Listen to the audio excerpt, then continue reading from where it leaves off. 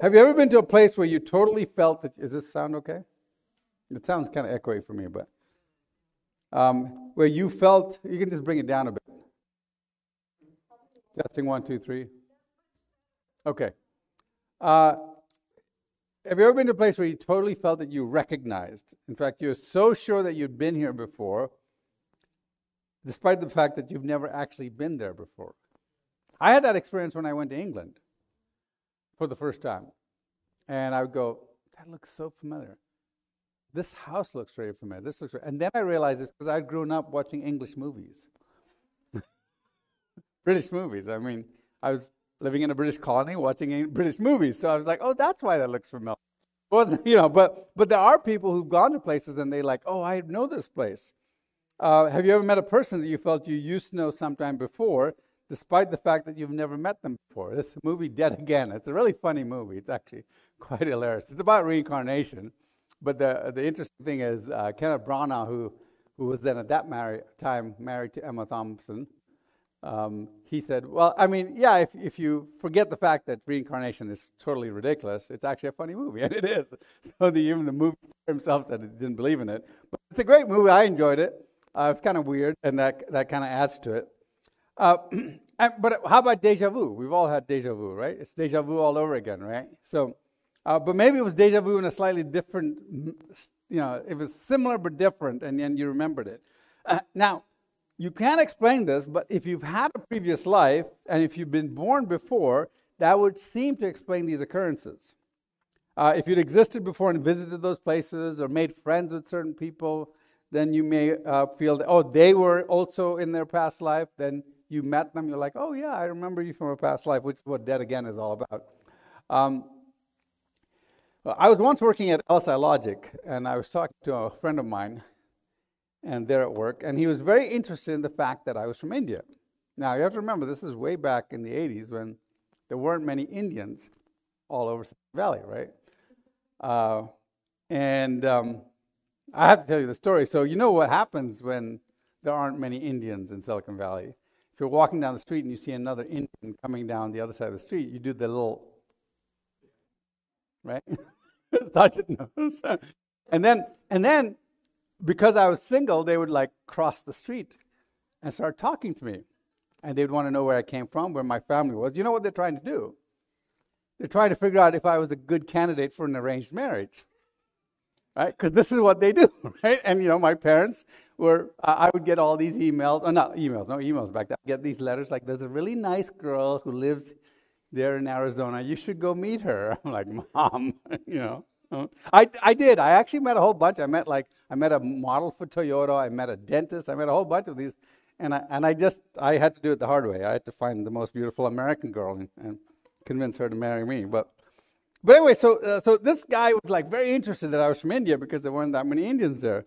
And he'd say, and he said, look, I've always wanted to visit India. So I said, well, why? Why do you want to visit India? I'd left there. Why do you want to go there? And he said, well, that's because where Buddhism originated. Now, some people think that's Chinese, kind of Japanese, Korean religion, but it really originated in India, right? And I said, oh, that's nice. What's so special about Buddhism? I mean, you're white. You must be a Christian kind of thing. This is early in the day. I said, he said, he'd been reading about the Dalai Lama.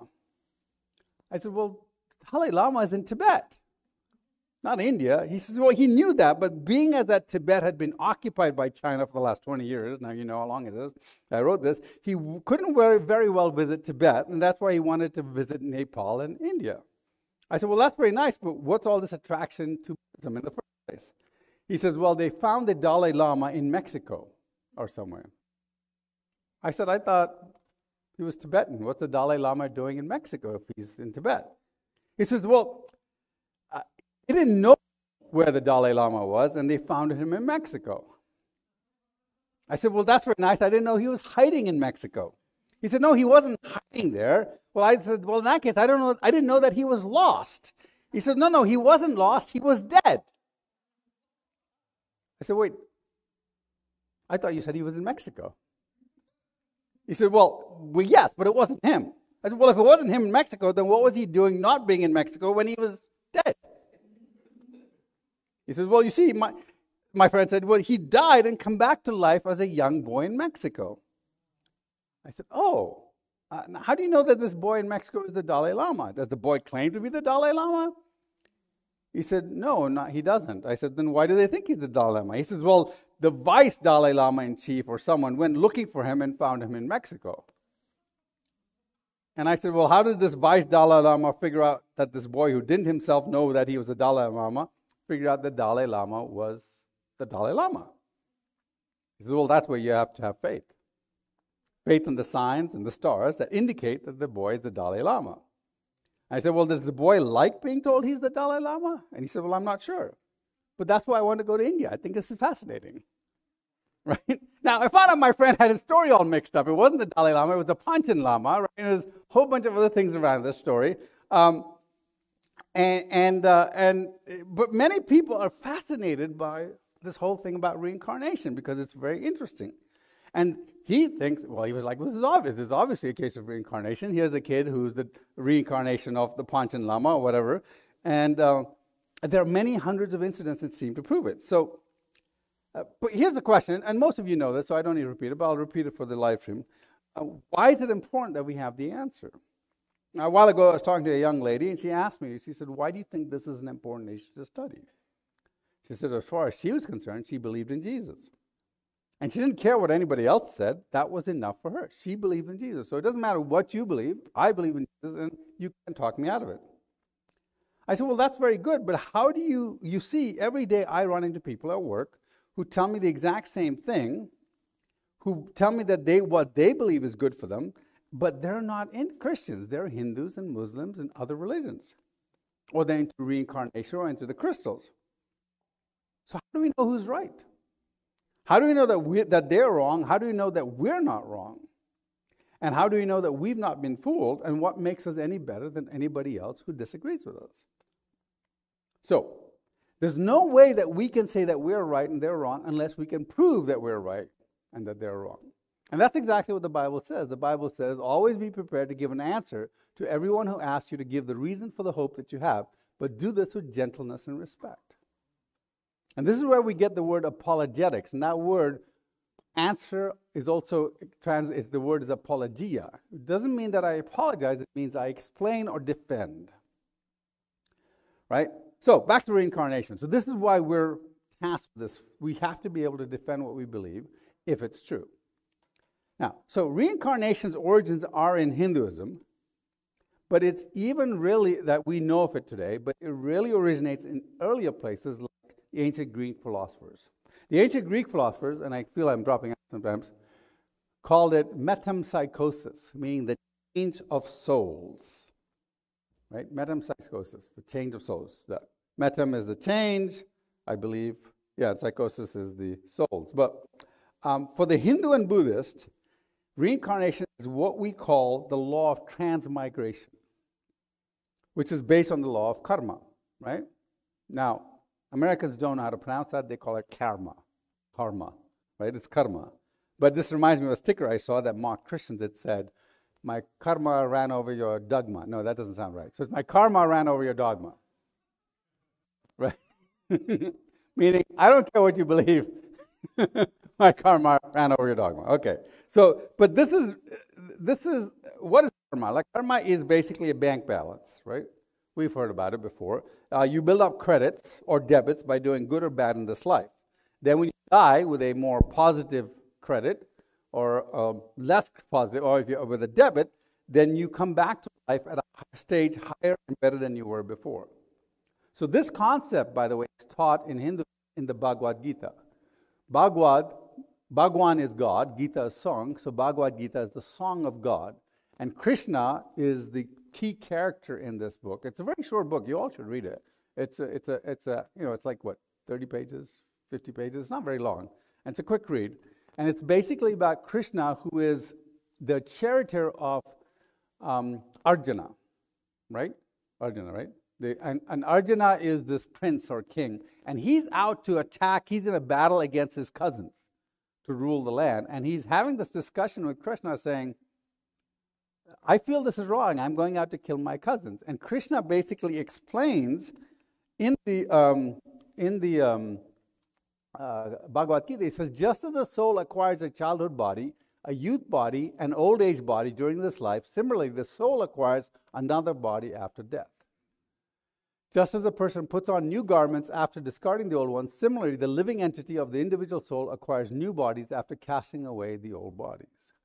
So the idea of reincarnation is really introduced in the Bhagavad Gita. You don't see it as much in the earlier texts, but it's really elaborated in the Bhagavad Gita, right? So this whole thing is called the samsara, or the circle of life. Oh, sorry, not that circle of life, this circle of life, right? So in the circle of life, you have birth, you are born, and then you grow old, and you die, and you're born, and you grow old, and you die, and you keep circulating, right? Now, here's what's interesting. In Hinduism, you have something called the caste system. And in the caste system, it's basically a grouping of people into elite and not so elite classes. If you are a bad person in your past life, you will come back in a lower caste. So if you're here and you're if you're a Vashya, I can never pronounce that. The Shastras, the Brahmins, I can probably, but how do you say it, Sajid? Vashya, right? Vashya, it's the Vashyas. And then if you're a Vashya and you're a bad Vashya, you go down into the Shudras. And if you're even more, you get out of the caste systems and you go into the untouchables, right? And then if you are good, you go upwards into the Brahmins, and finally you achieve nirvana at the top. The better you are. And it's a stage you have to climb. As you go through multiple lives, you come back at a higher level or a lower level, right? Now, what's interesting about this is, you notice these are the twice-born groups, because that means they've been born at least a couple of times, right? So if you're very good, my guess is, and I have not been able to finalize, I should ask my dad. My dad's an expert in Hinduism, but I think everybody starts, well, there is no everybody now, but maybe originally there was an everybody. But people start at this point and they go up or down at that point, okay? So, at the top end of the spectrum, you have the Brahmins or the priests, which is where my ancestors come from. No, I'm just kidding. Well, you have no idea. And at the bottom end, you have the untouchables, which is the outer castes. And these are the people usually end up being, used to be in the lower income. Now India has a, what do they call a scheduled caste system. So if you're in the lower caste, it's like a minority. You get special preferences. And this has resulted in a lot of people being angry at these lower castes because they get all these special preferences. And some of them are really, really rich, and they're still getting these special preferences in the thing. So it's just like a quota system that doesn't really work. Okay. Now, if you were a wonderful Brahmin, you keep moving up, and you reach a level of perfection called the Atman. No, sorry, the Brahman. The Atman is your soul. The Brahman. And if you achieve that, which was nirvana, then you actually don't reincarnate anymore, right? What happens is you stop reincarnating altogether. Merge into the Godhead, and you cease to exist as an independent being, as a soul. Okay? And you're absorbed back in the Godhead. And remember we talked about this briefly when I talked about the different religions. The Godhead of Hinduism, actually I don't think I mentioned it, is Brahma, Shiva, and Vishnu. And these are the three. So it's actually a trinity, very much similar to Christianity. And remember I pointed how my dad actually has shown that he thinks that Hinduism is a mutation of Christianity. Okay, so Hinduism has no heaven. Notice that? So you go all the way up, and then you get absorbed into the Brahman. And where have you heard that line before? Imagine there is no heaven. Where do you think he got it from? Right? For kids, John Lennon sang a song, Imagine There's No Heaven. It's easy if you try. And he spent a lot of time under this yogi. I can't remember his name, but there you go, Maharishi Mahesh Yogi. All right. Pardon? Yeah, those are the Beatles. Yeah, for the people who don't know, yeah. Oh, yes, really? At the same time? Wow, okay. Yeah, transcendental. So this is so a lot of that comes to America as the New Age movement, and we'll talk about it, right? So, so this also explains why Hindus, or strict Hindus, won't eat meat. Because you're killing a soul. If you eat a cow or an animal, that is a soul that is transmigrated into another animal. So they went down. So that kind of explains that. Now, Hinduism, though, is not monolithic. And so will tell you that. You can go to Bengal and they eat fish. You go to the central parts of India, they won't eat any meat. And then if you go actually to northern India, there's actually a place where they sacrifice animals too. So it's not a cohesive. There are many different variations of it. And the Kashmir, yeah, and the Kashmiri. I didn't know that. That's good to know. Now, what's interesting is I had a friend here once who was from India, very strict, devout Hindu, and he said, and he was like, "Let's go get a burger." I'm like, "Dude, you're Hindu." He goes, "No, but this is an American cow." I won't eat an Indian cow. I'll eat an American cow. I'm like, no, that makes him go down. It depends again which part of Hinduism, because remember, Hinduism is not monolithic. As I said, there's so many, and that's why if we ever do a class just on purely Hinduism, I'll go into all the different parts. If it's actually a combination of different animistic tribes and stuff. Okay. So in Hinduism there isn't. But there is, in fact, I'm glad you brought that up. Let me explain the next slide. She says it's a good thing you don't reincarnate as a plant, right? So now, when Hinduism came to America as a New Age movement, Maharishi Yogi, and there was a guy who went to Rajneesh. Or in Oregon, right? So Rajneesh was in Oregon, but before that, there was a guy who came to the American Congress. Vivekanand, yeah.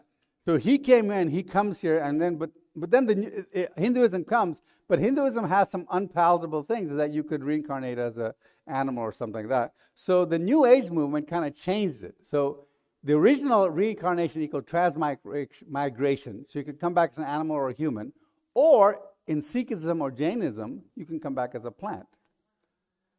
Now, Jainism is very interesting. So Jainism, what they believe is because a plant could have a soul, you should never eat a plant that you destroy the roots. So you can only eat a plant where the plant is not destroyed in the eating. Now, this is interesting, though, because there are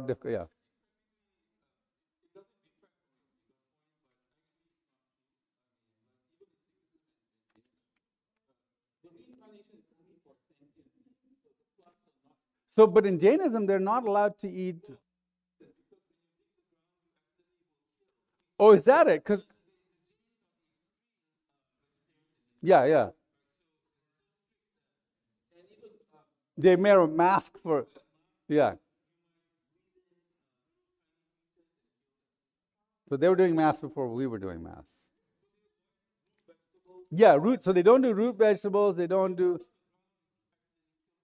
Okay, because the thing I was reading said, and maybe might have been an Americanized version of it. It's like you shouldn't, because you're killing the plant kind of thing. You should only eat the fallen fruits. You don't pick the fruit. You only eat foreign fruits. I'm like, well, what about wheat and rice? Well, Jainism actually predates Hinduism. It's ancient, so they adapt. They adapt. I mean, again, so you have to understand that a lot of my Hindu. So a lot of my Hindu friends, you should understand, a lot of my Hindu friends are Hindu by tradition, not by belief, right? So they're like, this is what we do. Like I have a friend that I always have arguments with, and he doesn't eat meat. But I'm like, dude, you're not even a Hindu. Because I don't like the taste of meat. He's like an atheist pretty much, but he doesn't eat meat. I'm like, what's going on? He goes, hey, I grew up like this. I don't like the taste of meat, right? So people are a lot of my friends are culturally Hindus.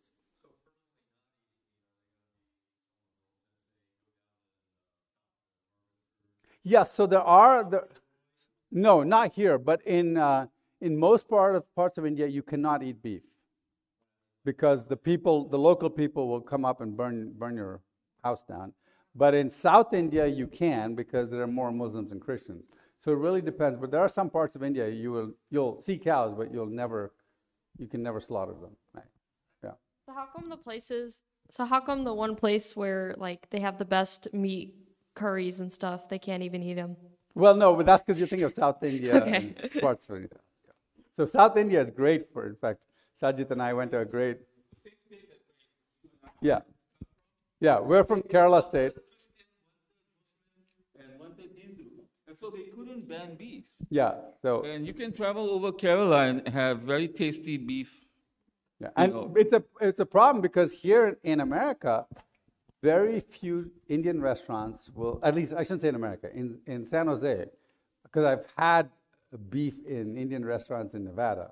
But in San Jose, it's very hard to find an Indian restaurant with beef unless it's a South Indian restaurant. Right? For a while, and it's surrounded by three states surrounding New Delhi. New Delhi, no meat, and the two other states, no meat. But the third state next to New Delhi, that they could butcher beef and what they'd cut it all up, throw it on a bicycle, and bring it into town every day. So you couldn't kill it there, but you could bring it there and sell it there and eat it there. So now remember, this is an exception for beef, but a lot of times you'll get chicken and mutton and lamb, right? So, okay, let's keep going. So now, in the New Age, most of the New Age folks did not like this idea of coming back as an animal. So in the New Age reincarnation, you only come back as a human, right? Right, Marcy? No, it's adopted from America. Marcy and Monty were in the New Age movement before they got saved, so they can talk about this. Okay, so here's a movie star for the younger kids. Her name was Shirley MacLaine. She was really into this whole thing, and she said in her autobiography, that was written by someone. She says, or I think it was a biography, not an autobiography. She says, the guy says, at various times she has insisted her many pasts have included lives as a medieval warrior, an orphan raised by elephants, a Japanese geisha, and a model for post-impressionist painter Toulouse-Lautrec. Even her beloved pet rat terrier Terry is MacLaine is convinced a reincarnation of the jackal-headed Egyptian god Anubis. You know, how come?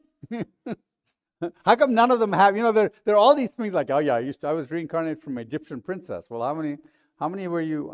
Why don't we get more Egyptian slaves? How many Egyptian princesses were there? Is the question I asked.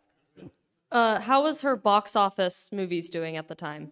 I don't think they were doing that well because it was kind of It's kind of past her like prime. you'll see a lot of celebrities. All of a sudden, they're starting to lose popularity, and all of a sudden, they're different genders. Yeah, or they that's can true. talk to ghosts. Yeah, they want to. Yeah, because now if you don't hire them, then you're a transphobe, right?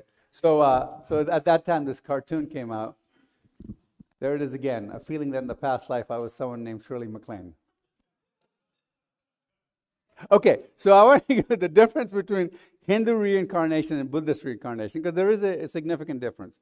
So, the Hindu doctrine of reward and punishment for previous life's acts provide many ways of attaining moksha, or self-realization.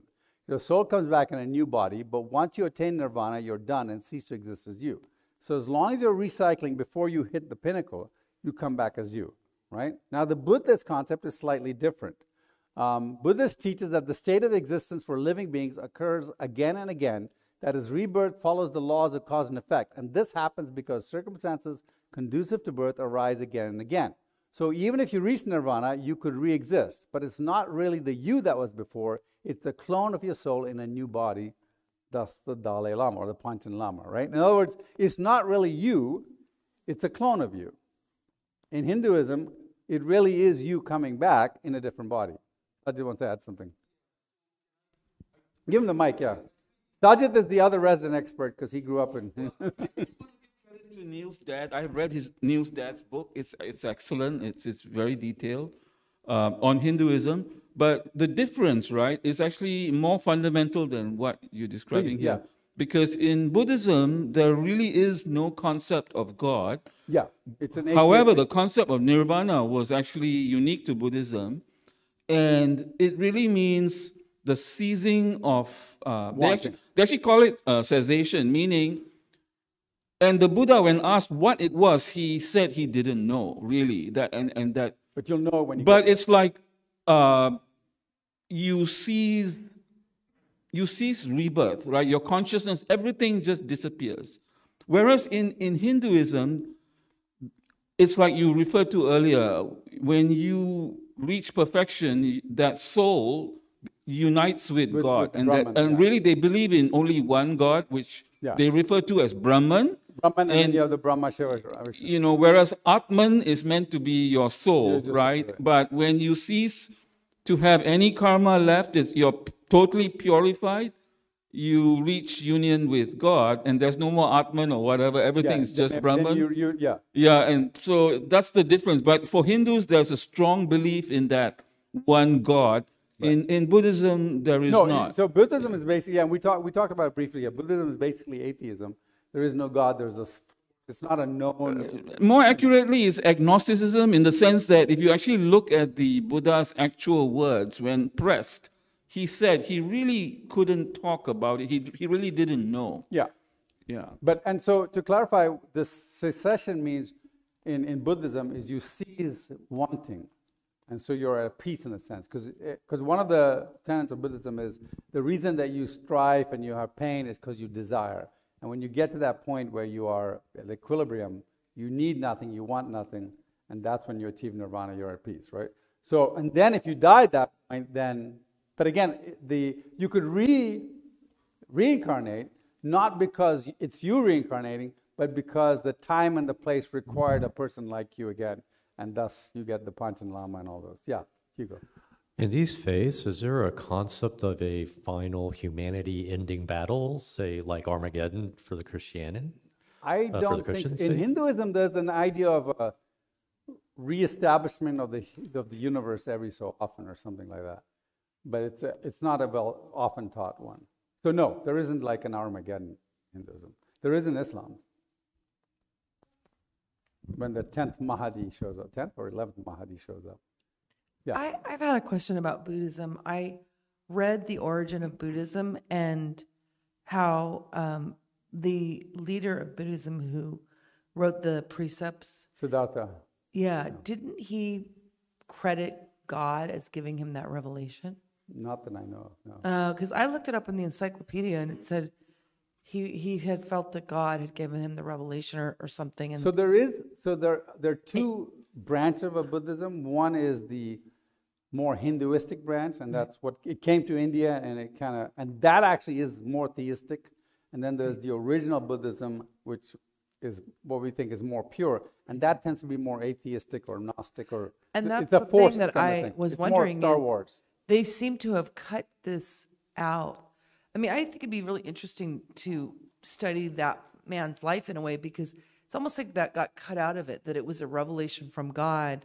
Somehow that's just left out. I would of it. argue that it was added and not taken out. You think that was added or taken away? The God part was added into it, I think, more. Yeah. Like Sajid can. All the elements of what he was teaching were not original, that he had learnt it from other earlier spiritual teachers. Those were the Buddha's own words. That Other Buddhas. And he was a person who synthesized many things and made it like a coherent teaching. It was unique in that synthesis. That's really what it was. But he never said something like it was a revelation from God. If you have that link, send it to me. I'd be very interested. Yeah, it's possible. It's Cutting off. So it's possible that's there, but I tend to be biased towards it was added and not subtracted. Yeah, it's interesting. So, okay, I mean, at least from everything I know about Buddha and his teachings. Right? Okay, so let's talk about monism. Monism is the belief that ultimately everything in the universe is one. We're all one with God, one with our fellow man, one with the animals, one with the earth, right? It's the belief that everything is, and this is related to pantheism, and that pantheism is God is the unseen force in the universe that binds everything together. Right? So you see this all in Star Wars, the whole concept of the Force and all that. And you see a lot of that. And where have we heard this one? We are one with God, one with our fellow man, one with the animals. This guy. I am he, as you are me, and we are all together. Right? Now, some people say he was just fooling around, because this whole song is kind of a nonsense song. But, it's I am, and it goes the next line, I'm the warless cuckoo chugoo, right? I am the Eggman, right? He goes into a whole bunch of stuff like that. But again, if you think about this and you tie it back to this monism or Hinduism, it really is, right? So, So the idea is that we are all, and there's a story, I can't remember who wrote it, but there's an idea of this concept that there is only one soul.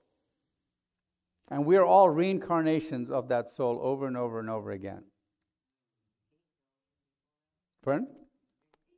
Yeah, but we're just reincarnation of the one soul again and again and again, except we never remember that. So when we hurt somebody, we're actually hurting ourselves in a previous life. So in other words, you're part of me from a life that I don't remember. So that's not a religion, it's just a theory that people have thrown out there, which of course has no sense.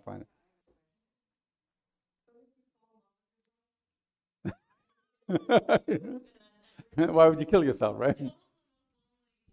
Yeah, it is. It's kind of, yeah.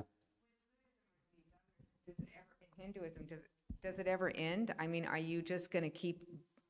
Well, so in Hinduism, once you reach nirvana, or once your karma is zero, then you can achieve, you get merged in with the Brahman. Yeah. Well, how many times does it take to get there? Depending how bad you are. If you're good, it could be just a few times. But if you, yeah, a few more times. For you, it's only, you'll be done in this life. Of course, right? Yeah. Yeah, back there. Sandy has a question. Yeah, that's a good pickup line. I better get to take you out because you're not going to reincarnate again. You're so perfect. They're like, what? So what are the ways in which you can, in those kind of conceptions, build your positive karma? What are their conceptions of virtue? So there are many good deeds. There are good deeds you can do. You can give to the poor. You can, not lie, not cheat. There's a whole bunch of things you can do, right? Is it? It's very simple. It's similar to just the moral law, right? So do they have a strong emphasis on love? Yeah, I would say so. Yeah, but there is a higher emphasis, and that is doing puja to the God. So in other words, if you meditate on God's word, if you worship Him, so there's a level of saints, sannyasis who get there by basically meditating on God's word, and then they become ascended masters, so to speak. I see. That's the American word. So is there an equivalent to like the Buddha in Hinduism? Yeah, it would be very similar. Who is that person? Oh, you mean, a person, sorry. Yeah. No, not really a person. About positive things, so if you go to Borobudur in Indonesia, it's a World Heritage Site, and you can see all the parables of the Buddha. Just like there were Jesus parables, there were stories of Buddha's various lives. And you can see the carvings, and it'll tell you stories of there was a hungry tiger, apparently, that was so hungry it started feasting on its cub. And the Buddha came across that hungry tiger in one of his lives, and he felt so much compassion that he gave his life to the hungry tigress. He let the tigress have him for the meal so that it wouldn't eat her cub. I mean, these are the stories. I mean, it meant to illustrate one of the teachings in Buddhism is actually the perfection of charity, like generosity. So there's the Eightfold Path. Oh, there's the Eightfold Path, but there's the Sixth Perfection. Yeah. And the first one. We didn't talk about. We talked about the Eightfold Path. Yeah, charity. So they teach charity. Like the more charity you do, it's more positive karma that you reap. So it's basically there's a moral law. The only difference is it's very similar in the sense of Christianity too. In Hinduism, they don't have those things. Okay. They don't have the six perfections and the eight. Yeah. So then how do you ascend in virtue in Hinduism? It's so.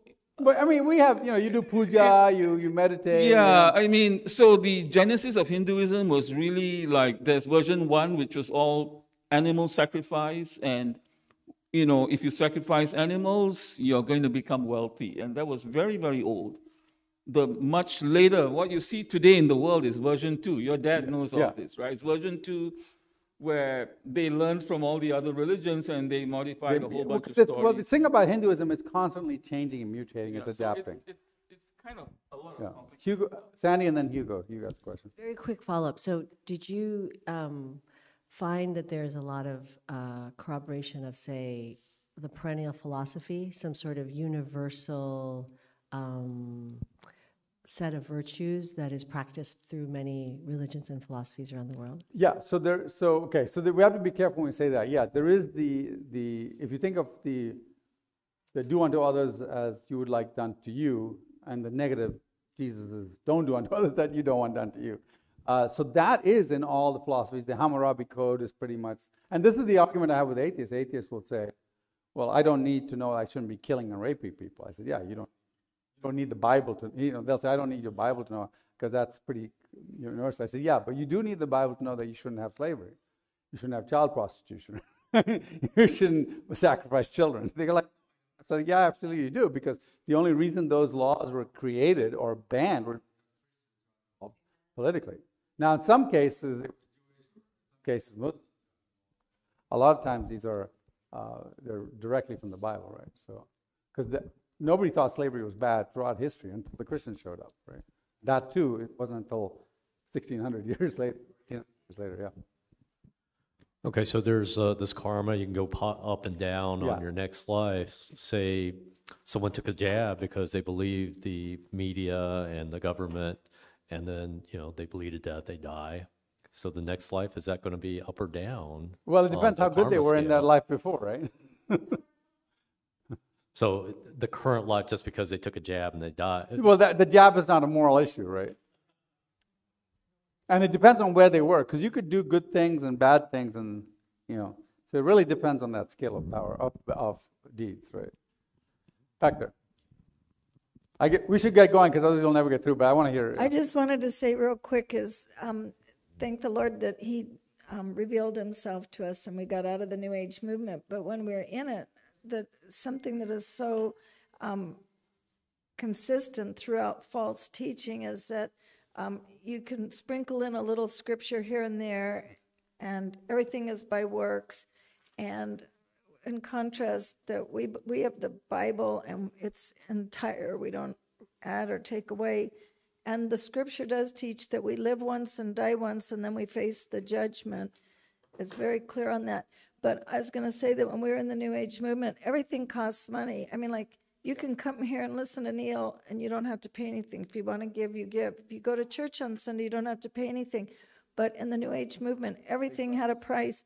And you could actually go and have a past life regression, and they put it all on a cassette tape so that you can remember who you were in the past lives and stuff. And I remember we did that a few times. I mean, it was so stupid. Were you a princess in the past life? I was something great. I don't remember what it was, but you were never a street person or just a housewife or anything. You're always a hero, but you were never always. But anyway, yeah, it's so real, and people really believe that stuff today. And they made money on it. And people who are Christians. Hey, come next week. We'll charge you $100 each, and we'll back there, and then let's move ahead. Yeah. I want to get to the meat. We're just giving you the background information. Good. Mm-hmm. So just a quick question. So you say that where you move up or down depends on your works. Yeah. What would it be possible for a child who has passed away to reincarnate? Yeah, of course. But they would be at the level. They would be probably at the same level then, right? Oh, okay. I see. Yeah. Right. Okay. Thank you. So of course, Christianity is not based on that, because Christianity says there's nothing you can do to save yourself, right? And Christianity is based on you have a personal relationship with Christ, and it's a forgiveness of your sins. So you can't do something to be forgiven your sins. You have to really want your sins to be forgiven. You have to regret what you've done. You've got to ask, you have to repent. So you have to repentance and forgiveness.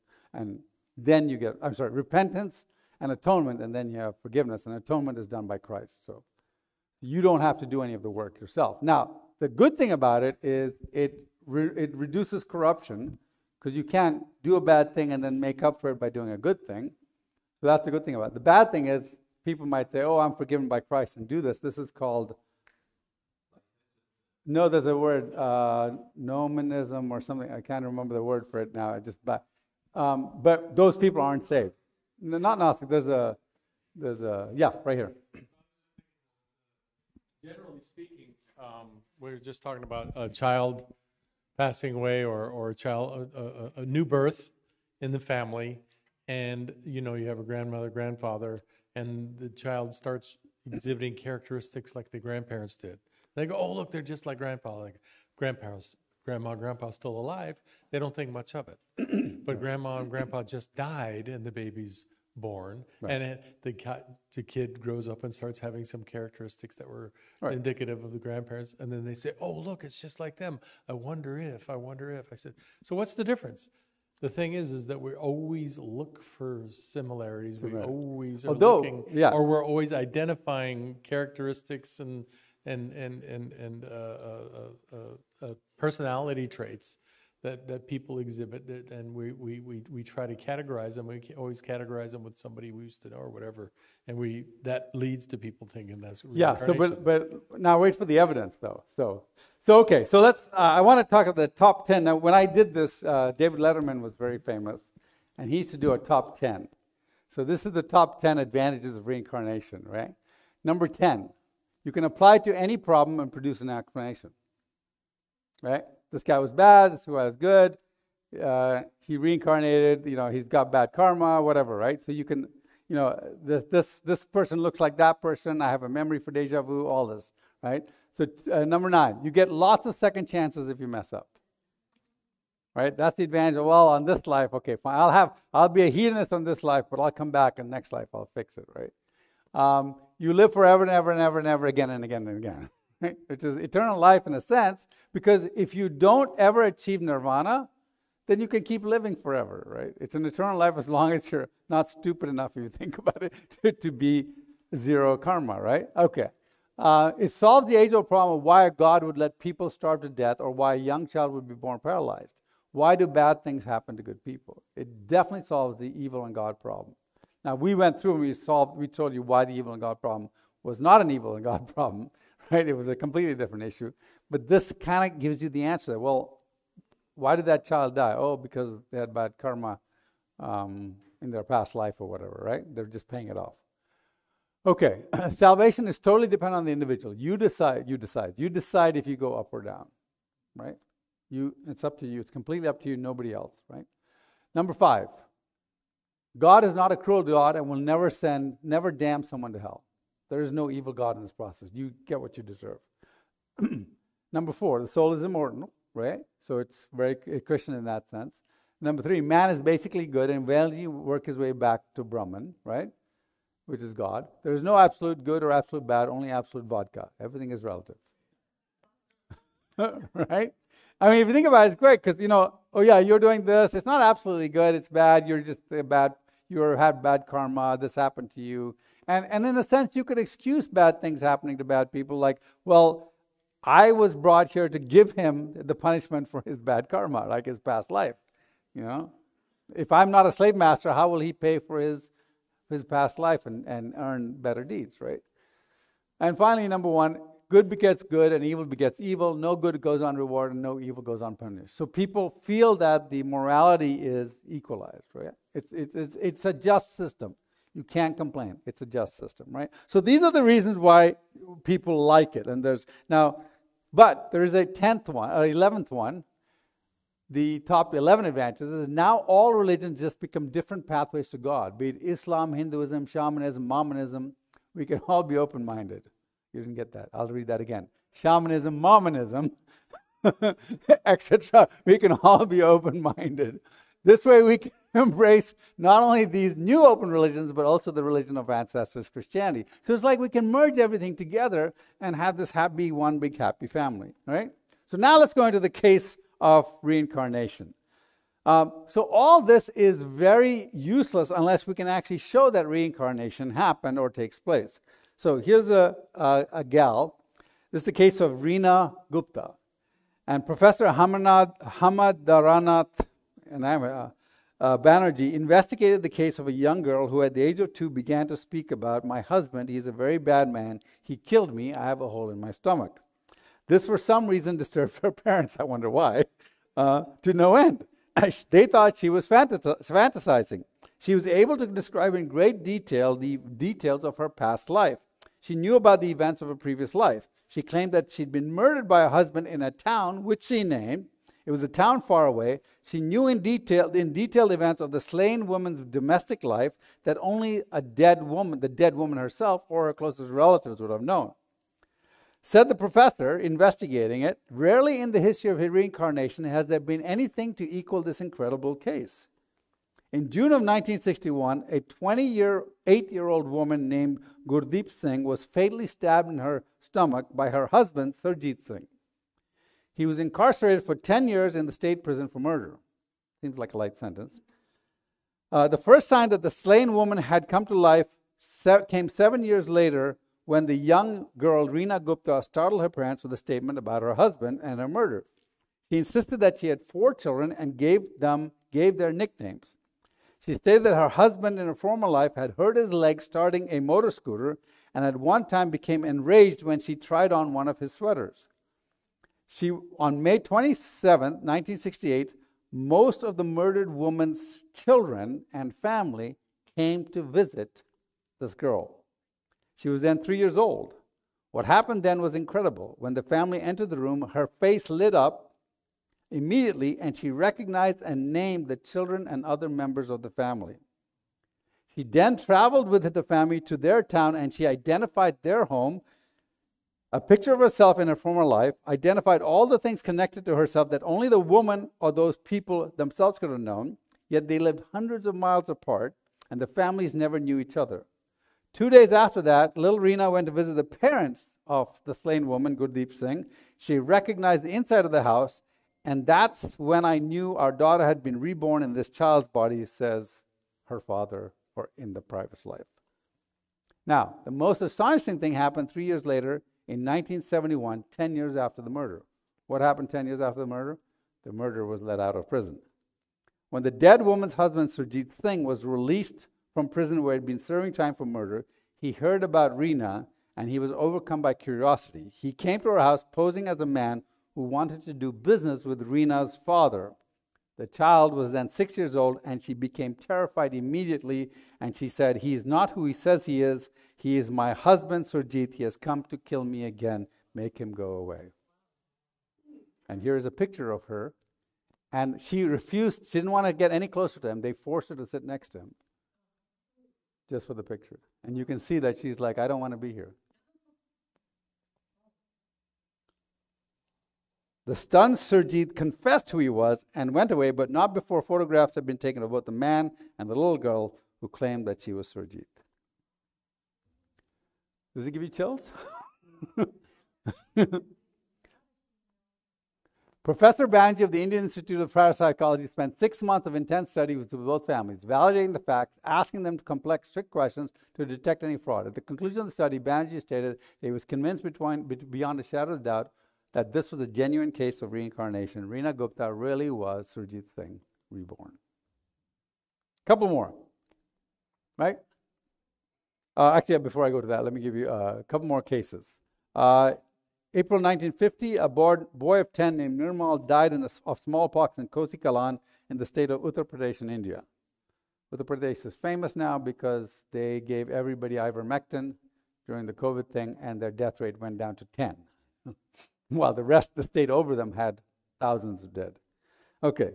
In Uttar Pradesh, in August of 1951, a boy who was named Prakash. So the first boy was named Nirmal. He died of smallpox in Kosi Kalan.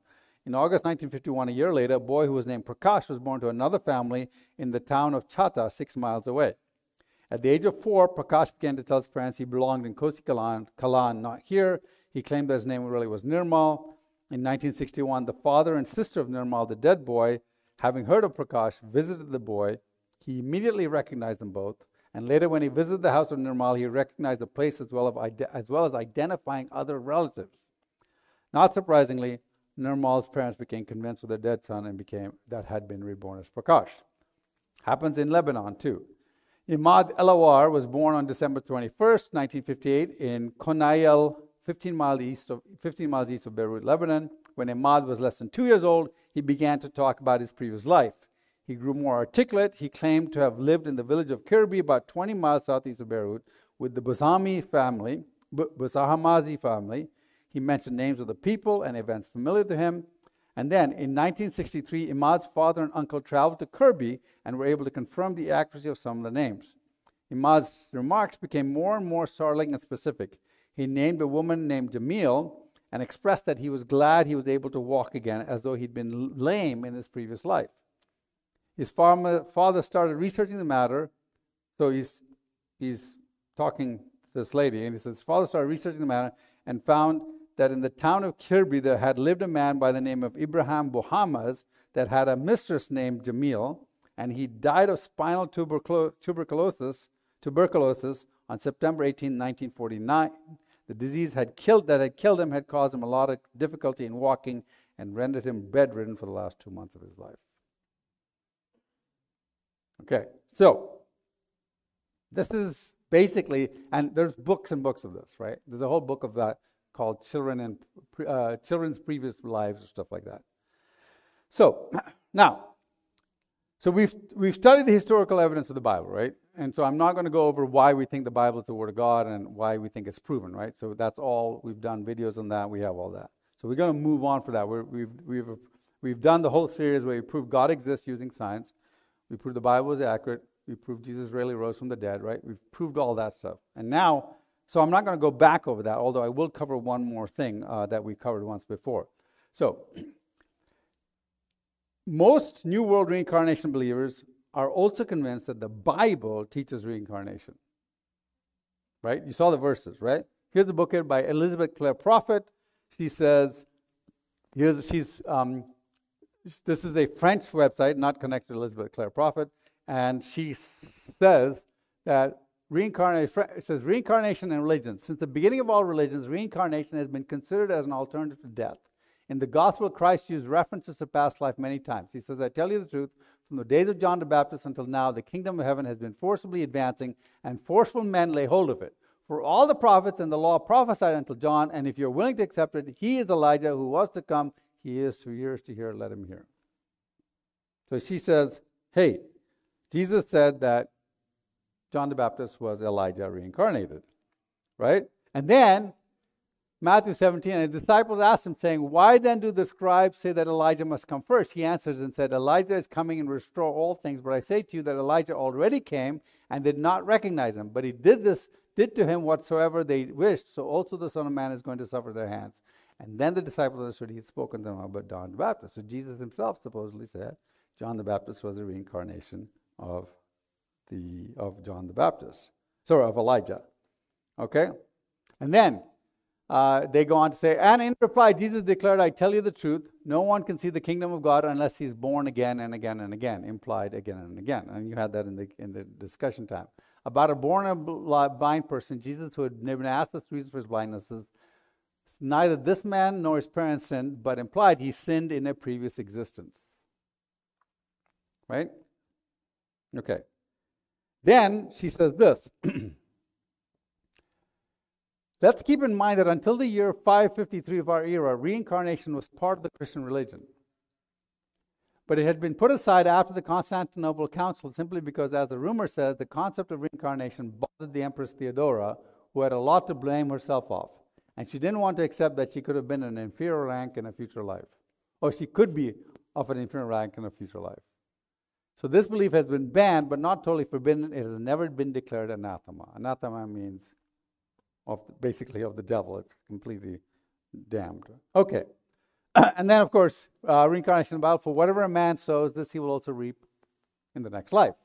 Hebrews 7:19. And didn't Paul say that Jesus was a reincarnation of Melchizedek? Right? So you see all these verses. So let's refute the claims. These are the claims. John the Baptist is the reincarnation of Elijah. B, no one can see the kingdom of God unless he's born again. The blind man sinned in previous existence. Reincarnation was part of Christianity before AD 553. What a man sows, he will reap in the next life. And then Jesus is the reincarnation of Melchizedek. You have 10 minutes to refute that. Each of you, no. So, let's see, what time is it? Yeah, we should get going. Usually what we do is this time we stop and I give you, each group I give you one verse and you have to disprove it.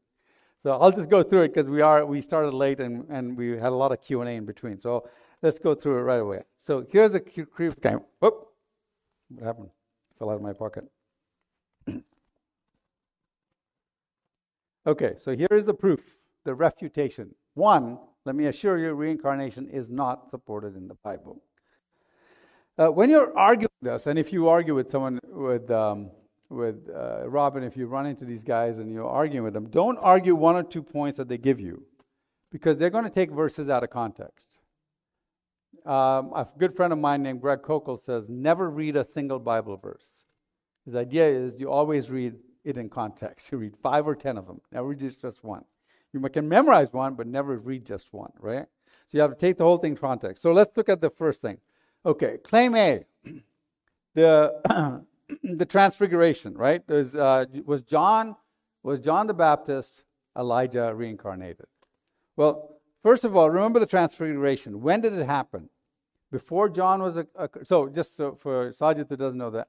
So John the Baptist was the prophet sent to declare the way of this was the last prophet sent to declare that Jesus was coming, to prepare the way of the Lord.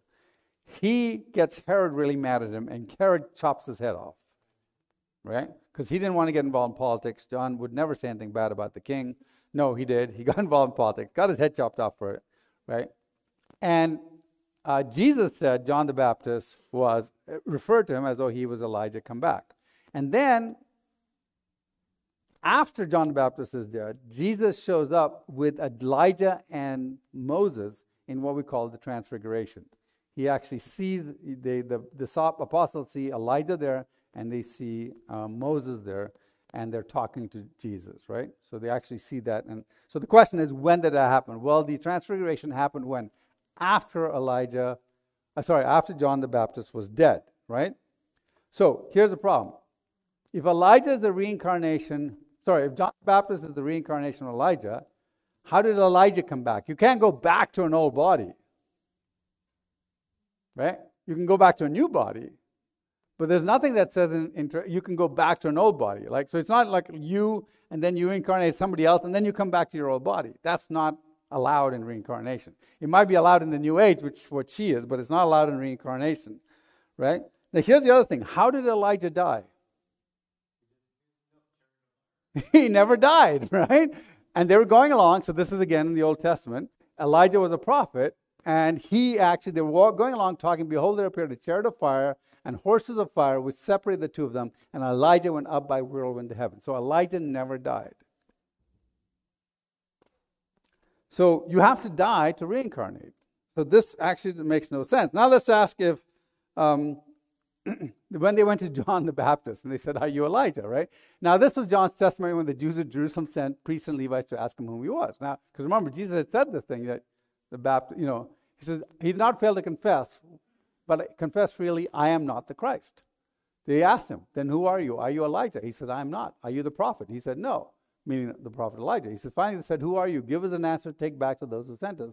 What do you say for yourself? And then he says, I'm the voice crying out in the wilderness, right? Okay, I have it. Jesus replied in the words of Isaiah the prophet, saying, I am the voice of one calling out in the desert, make straight the way of the Lord. Now some Pharisees who had been sent questioned him, why then do you baptize if you're not Christ, nor Elijah, or the prophet? He says, I baptize with water, John replied, but amongst you stands one who you do not know. He is the one who comes after me, the thongs of his sandals I'm not worthy to untie, and that is Jesus he's talking about. Okay, so John claims he's not So what Jesus meant was that John the Baptist was fulfilling the role of Elijah the prophet, not that he was Elijah the prophet. Okay. Now, what about this verse? Claim B. Claim B is that nobody can see the kingdom of God unless he's born again and again and again, right? So it says, in reply, so again, read it in context, right? In reply, Jesus declared, I tell you the truth, no one can see the kingdom of God unless he's born again. How can a man be born when he's old? Nicodemus asks. Surely he cannot enter a second time into his mother's womb to be born. Jesus answered, I tell you the truth, no one can enter the kingdom of God unless he's born of the water and the Spirit. Flesh gives birth to flesh, but the Spirit gives birth to spirit. You should not be surprised at my saying you must be born again. So what is the second birth in Christianity? Is it flesh? It's spirit, right? So you're not born again in a new body, you're born again in the Spirit. Now here's the other thing. If the Jews already believed in reincarnation, meaning the Christians would have adopted it, then when Nicodemus would have not said, oh, how come you're born again? He would have said, oh, yeah, I know that. Yeah, we all reincarnate. He didn't say that. He says, are you crazy? You can't be born again. This is a concept that the Jews even thought about. Right?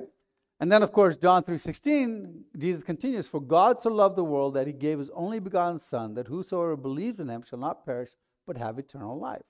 For God did not send his Son into the world to judge the world, but the world might be saved through him.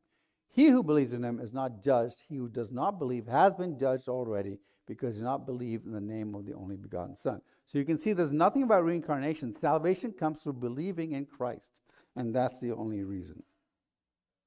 And that's not what reincarnation is. Let's go quickly. As he went along, he saw a blind man. Remember, he says, his disciples asked him, Rabbi, who sinned, this man or his parents, that is, he was born blind? And Jesus said, neither this man nor his parents sinned, but this happened so that the work of God may be displayed in his life. So it's got nothing to do with his past life. It's got to do with working the work of God. So he said he didn't deserve this. Jesus very clearly says the man didn't sin ever, before or now.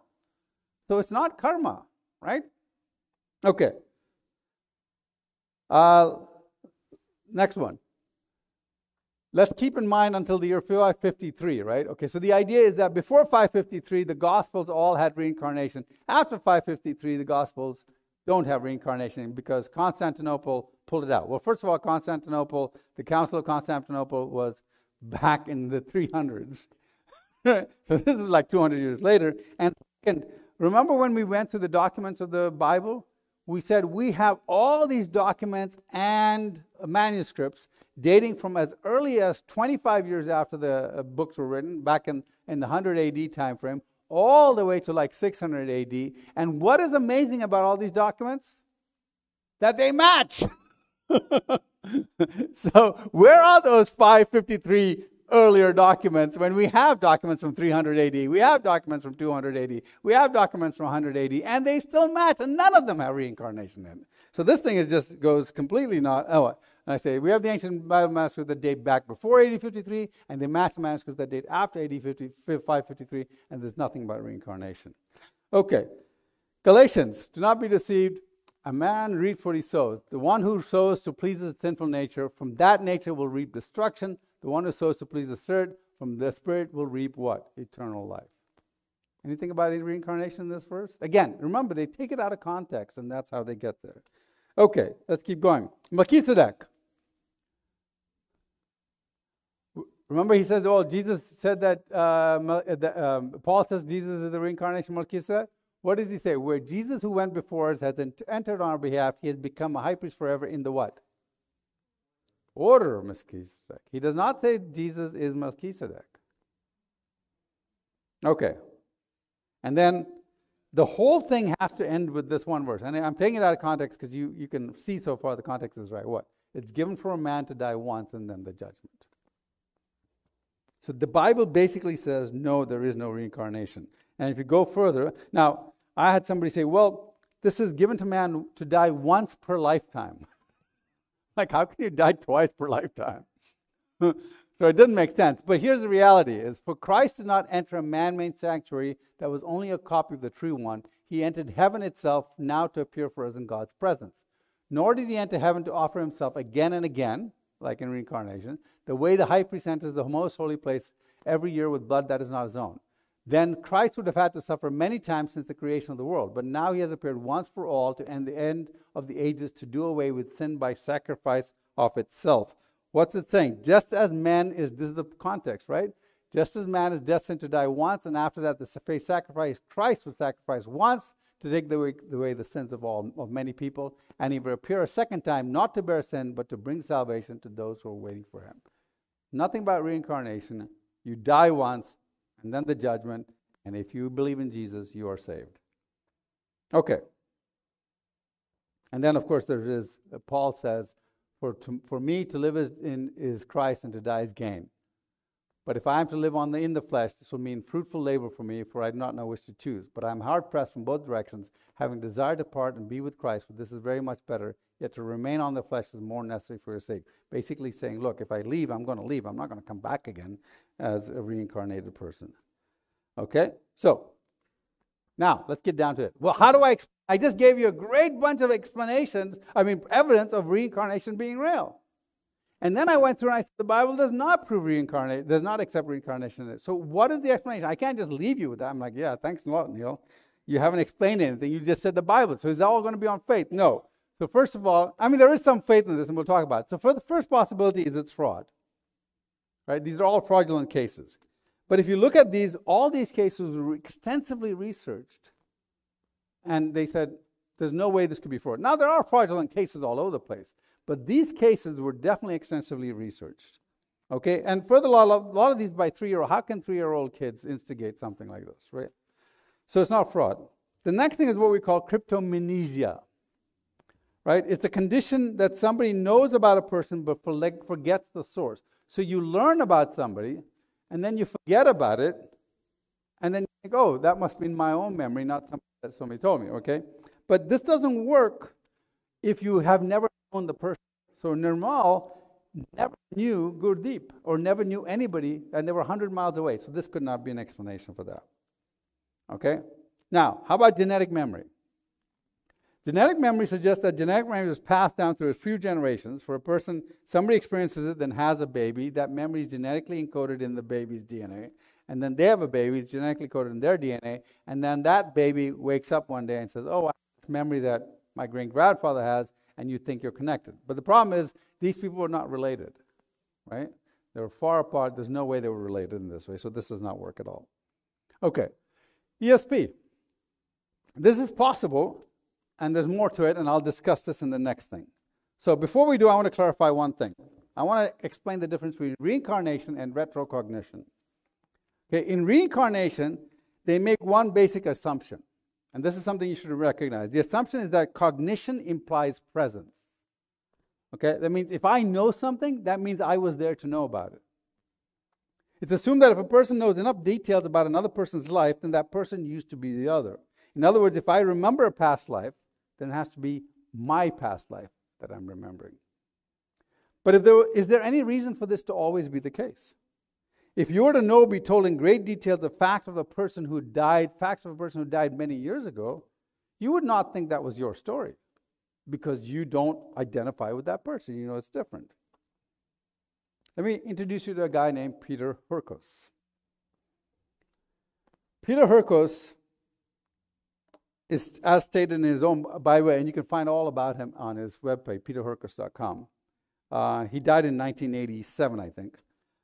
He stated in his own autobiography, he talks about the first time he had a gift. He had just suffered from a very severe head injury. He was a normal person, suffered from very serious head injury, and was lying in hospital when all of a sudden he says he knew a lot about the man in the bed next to him. In fact, he proceeded to tell the man everything about the man, even though he'd never met him. Hurkos later proved to be 80% or more accurate every time. He helped the English police recover the royal jewels that was stolen, the coronation stone of Westminster Abbey. He knew about the thieves. He helped them find the Boston Strangler, right?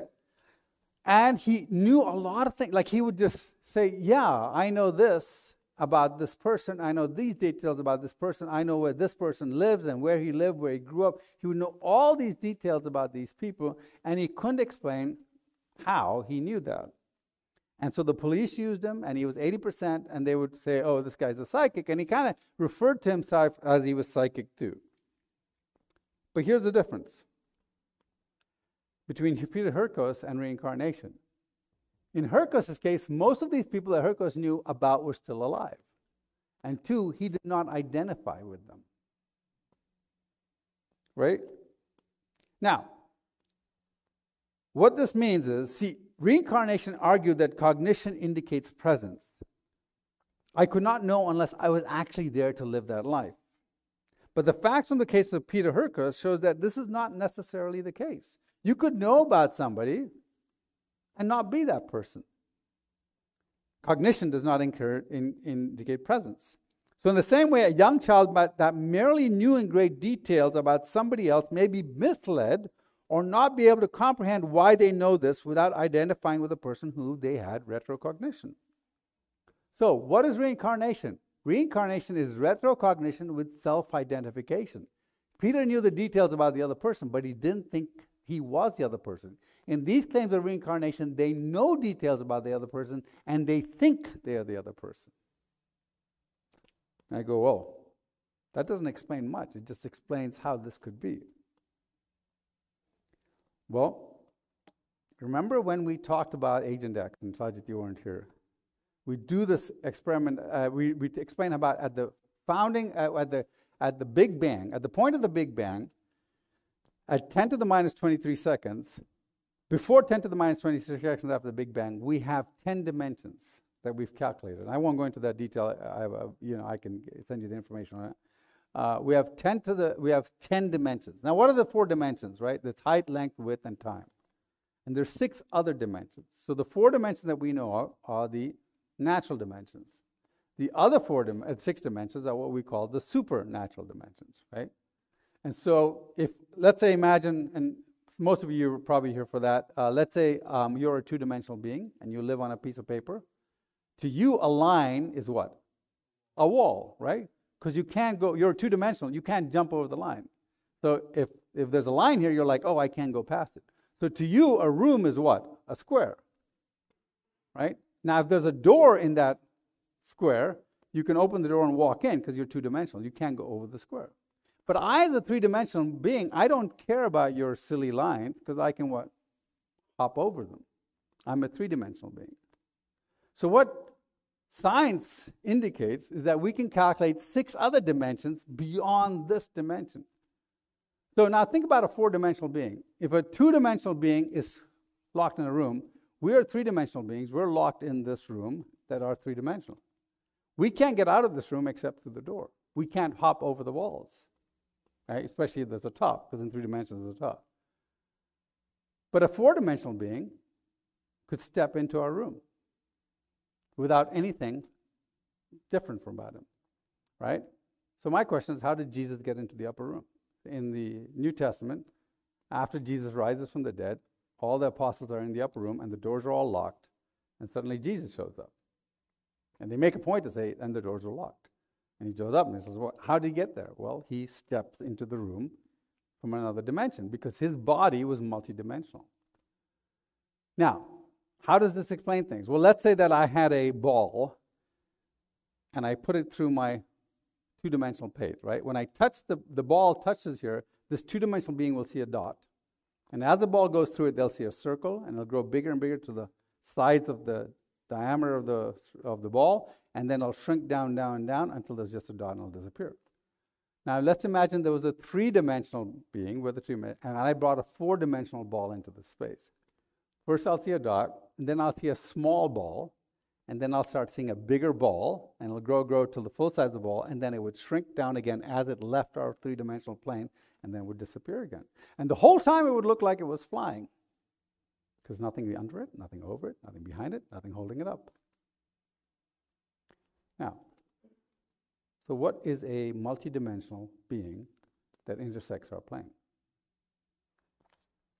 Multiple dimensional being intersects our plane. They would shimmer, they'd look weird, and finally they'd look like a man in that dimension, and then they would trim out and disappear. And I've just given you an explanation for what? Angels and demons. A scientific explanation for angels and demons. I had an argument with an atheist. He goes, oh, well, I said, are you saying that there's no other dimension? He goes, no, they are, because he has to admit it, because we have built a Large Hadron Collider, spent $3 billion to send a particle into the 4th dimension. He goes, no, I can't argue with that. Yeah, there are. I said, but what you're arguing? He says, but how can you say there are angels and demons there? I said, all you're arguing is that there's no intelligent life in those other dimensions. What are you basing that on? If there are other dimensions, why can't there be intelligent life in the other dimensions that intersect our dimension? He said, well, it's all speculation. I said, it's as speculative as the Large Hadron Collider. So if there are angels and demons, and there are, who knows the entire history of other people? And a demon. Right? In fact, the few beings who know everything that's happened in the past, and they know a little about the future, not too much, they can make good guesses about it because they've been around for a long time. They know they are able to transmit that. Now, most of the ones that we don't that are bad are not in the realm of, they're not in the fold of God. And one of them particularly is the being Lucifer, Satan, who has watched and participated throughout humanity's history, and he knows all about these things, and he's able to communicate information that can be reliably checked out. Imagine you were behind the scenes here saying, I'm going to take this information and I'm going to give it to this two-dimensional being. Nobody would see that interaction, but it would happen. And this two-dimensional being would think that they knew that they were this, especially if they were young. In most of these cases, they're young. Now, I'm not talking about Shirley MacLaine, who I think is making it up. I'm talking about these kids who feel that. In fact, in the Bible, we see this. Paul and Silas, I believe, are walking through the town, and once they were going through a place of prayer, they were met by a slave girl who had a spirit by which she predicted the future. She earned a great deal of money for her owners by fortune telling. This girl followed Paul and the rest of us, shouting, these men, the rest of us means Luke, is the guy who wrote this, shouting, these men are servants of the Most High God who are telling you the way to be saved. And she kept this up for many days. Finally, Paul became so troubled that he turned around and said, in the name of Jesus Christ, I command you to come out of her. And at that moment, the spirit left her. Now, this is very upsetting to the owners of the slave girl. When the owners of the slave girl realized that their hope of making money was gone, they seized Paul and Silas and dragged them into the marketplace to face the authorities. Suddenly, she was not enslaved by this demon and could not tell the truth. Could not predict the future or tell things. In Mark 1:23, there's an incident where a demon-possessed man knows who Jesus is. And before anyone knew, that was before anyone knew that who Jesus was, and he knows who Jesus is. So what is the explanation of reincarnation? It's quite simple. It's retrocognition due to demon possession and self-identification. Right? It's a very logical, simple, clear answer. Can I prove it? No, because it's hard to prove demon possession, but I can give you all the logical scientific reasons for it. Right? Yeah, but demon influence and demon possessed, they're different things, right? So, yeah. So are these kids demon possessed? No, I don't think so. Are they demon influenced? I'm sure they are. So Peter Hurkos is a different case. Peter himself claimed to be a Christian. And he did not think, he said, I have these psychic powers, but I don't think that he rejected the demons. In fact, his wife is still alive. I would love to go meet her. They live in San Diego. So, Peter actually, and this is something that's very interesting. I had this conversation with Joel, right? Joel's a friend of mine. And he'll tell you, he experiments with drugs. So one day we're having coffee. He came to my work and we're having coffee. Was it my work or something? We're having this discussion. And he said, so if there is a demon world, if there is a multidimensional world, what is the interface to the multidimensional world? I said, well, I would assume it's the brain. How do I interface with, so, because, by the way, so so I tell people that they don't have souls. People don't have souls. People are souls. What they have are bodies, right? And the body and the soul are fused together in a sense. And when you lose your body, your soul continues. You'll get a new, not a reincarnated body, but a new eternal body when Christ returns, right? So Joel and I, we have these great discussions. And he's like, so what is that interface into that multidimensional? I said, it has to be the brain. And he said, okay, so if the brain is damaged, could you suddenly pierce into that multidimensional realm? I said, yeah, I guess so. He says, what about if you damage it or if you use drugs? I'm like, Joel, yeah, I have to give you that, but I'm not suggesting you do that, right?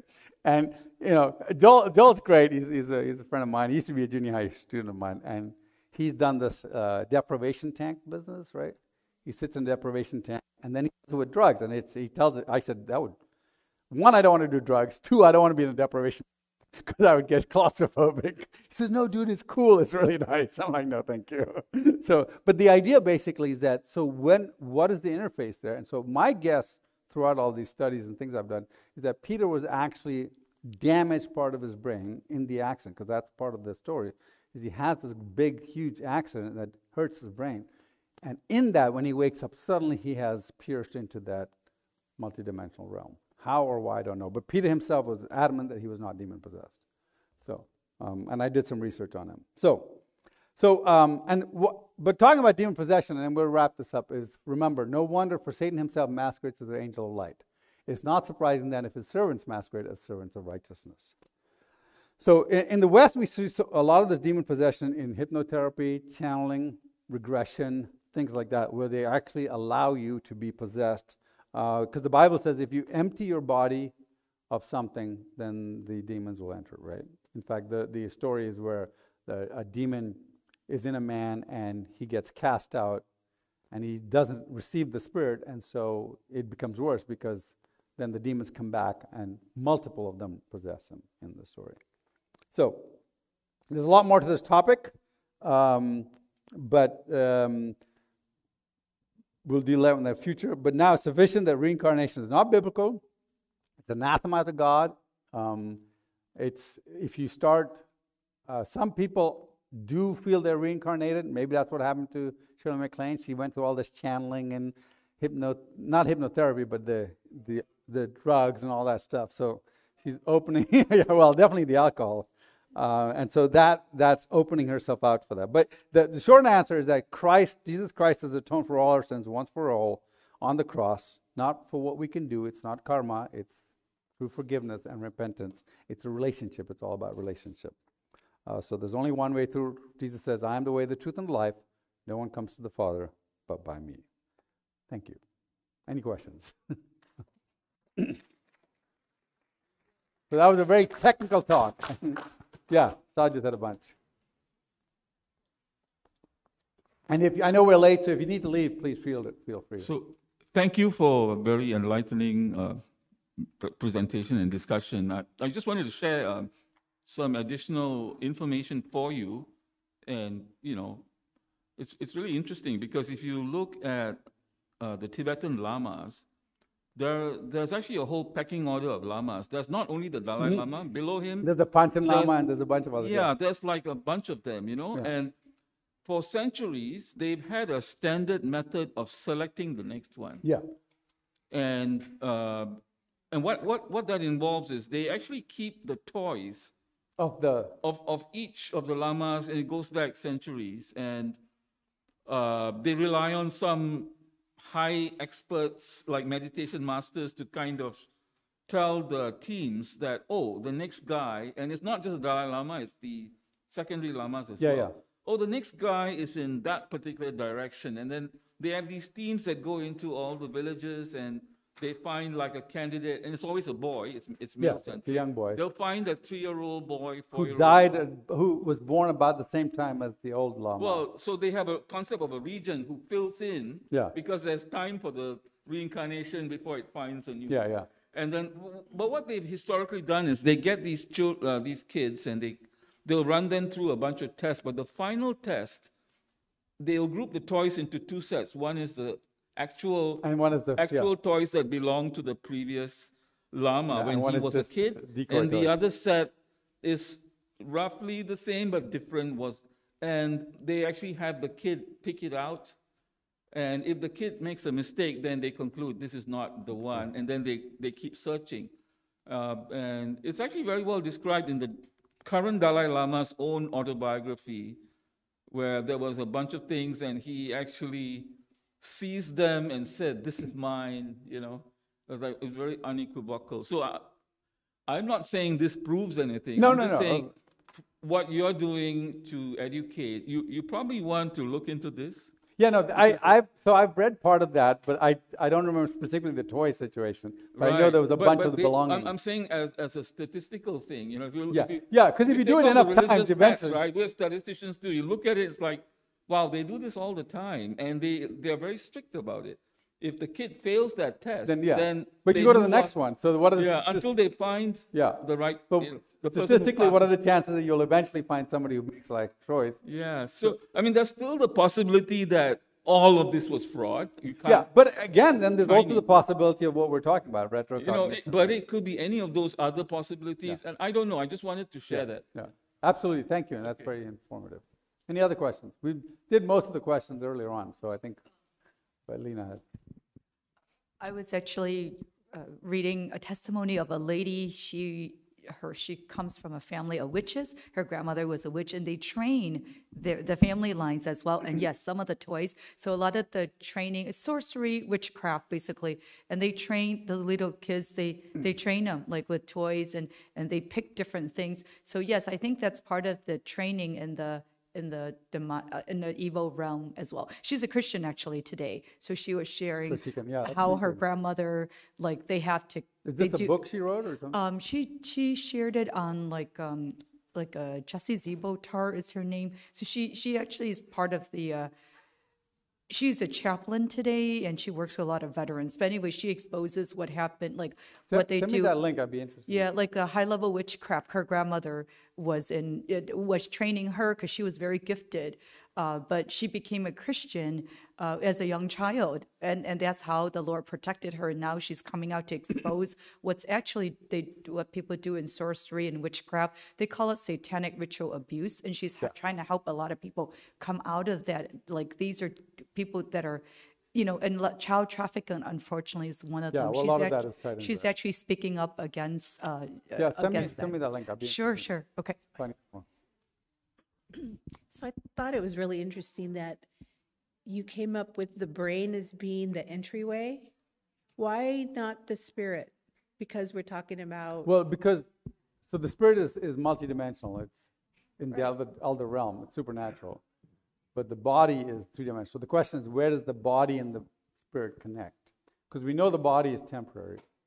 So there's something that's permanent. And that permanent thing is not necessarily in this dimension. So the question is, where is the connection? And so I said the brain, again, this was just a casual conversation we were having.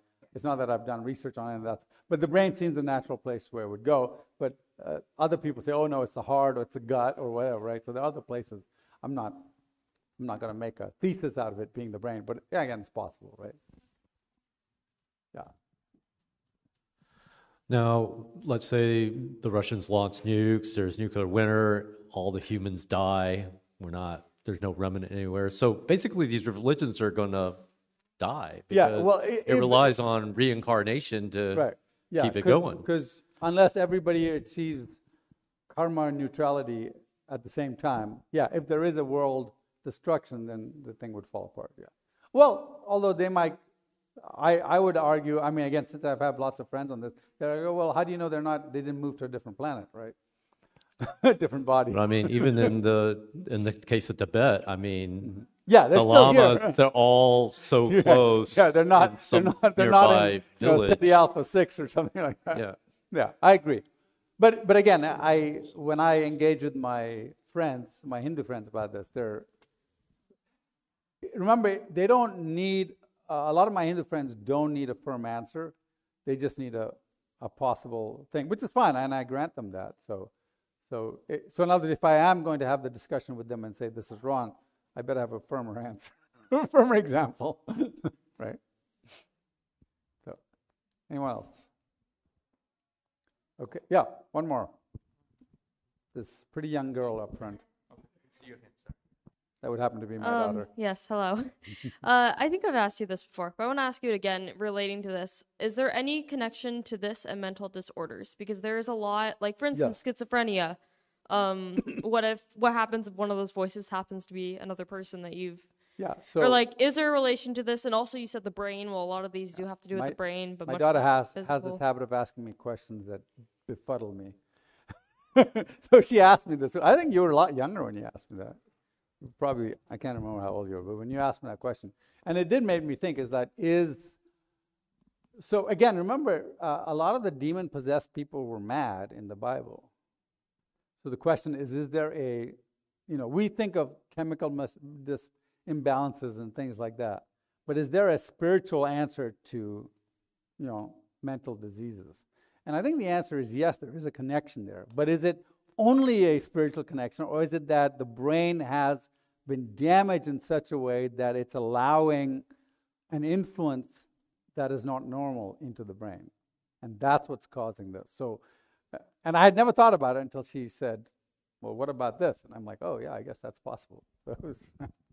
So yes, absolutely. And I think that's a real possibility and that's when the Bible says they're possessed by demons and I'll heal you. What is he healing? Is he healing that barrier in the brain that cannot now communicate with those things? And so the demons are unable to influence him, whatever, right?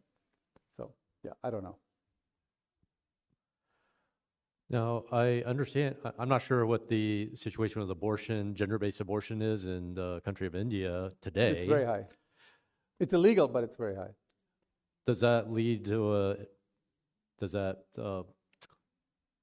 to a correlation with greater secularism in that country? I mean, obviously it's bad karma, right?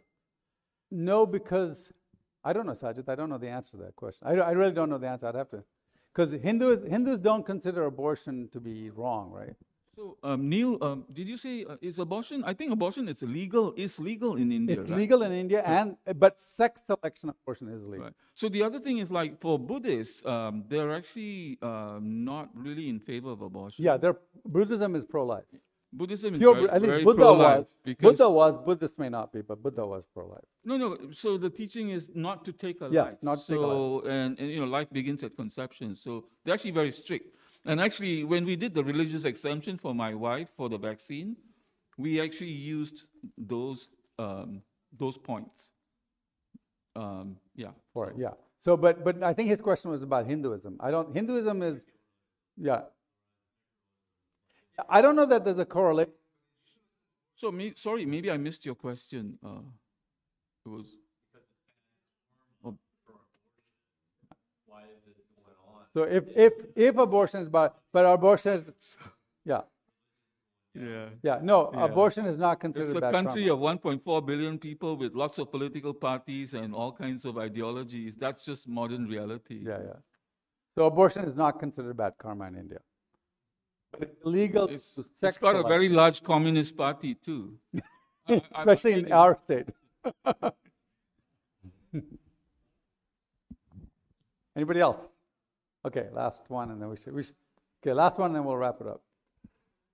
Well, just saying, kind of based on that, but does political alliance have anything to do with anything like Marxism and prevalent in India and stuff like that regarding this and things like that? I don't know. Because Marxism says it's a world of oppressors and oppressed, and Hinduism has a whole caste system. So how do they deal with that? Are they saying that the Brahmins are the oppressors, or how does that work? Yeah, I think you're looking for Marxism comes up with the oppression on the oppressed, so they can manipulate the people. It's not. I don't think there's a real.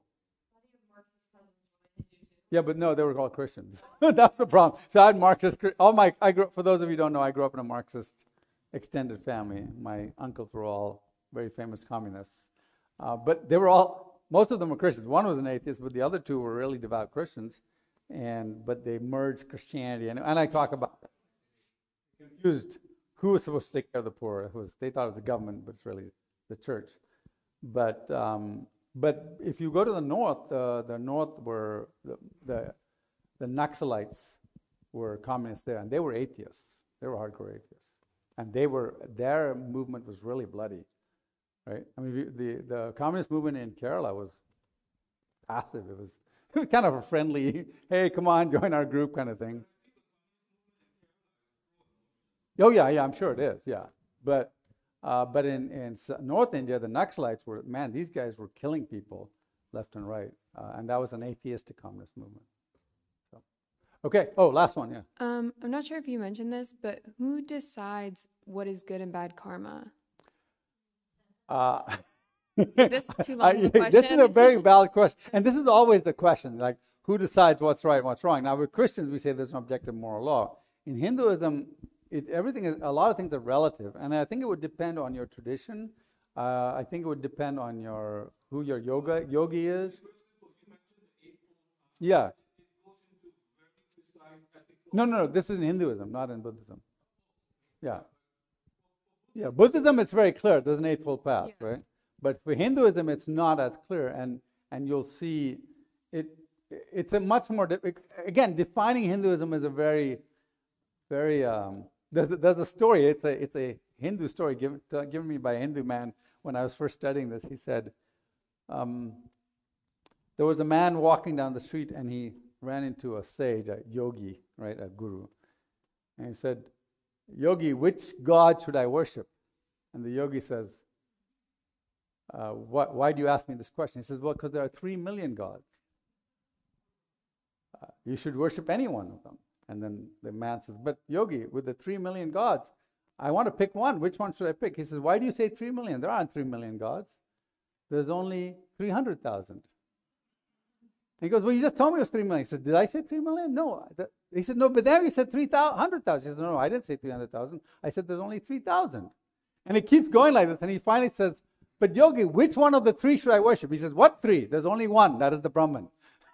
Right? So it's like, it's like trying to find, and this is a Hindu story. It's because the reality of Hindu philosophy is that we don't know. There are just so many different, but it all ends up in Brahma, Shiva, and Vishnu, and all of them end up in the Brahman. So there really is one God, 3 manifestations, which is very similar to Christianity, and this is why my dad talks about the similarities of where Christianity and Hinduism merge, and his suggestion is actually the Hinduism we know today came out of Christianity, whereas before that it was more pantheistic and animistic. Right? So the answer is nobody knows. It really depends on, but I should ask my dad. He'll tell you. I'll ask him. I'll send him an email tonight and see if he answers. Yeah. Good question. Okay, thank you. I appreciate it. If you have any more questions, come up. Sajid, as always. Thank you, Sajid. Hand to Sajid.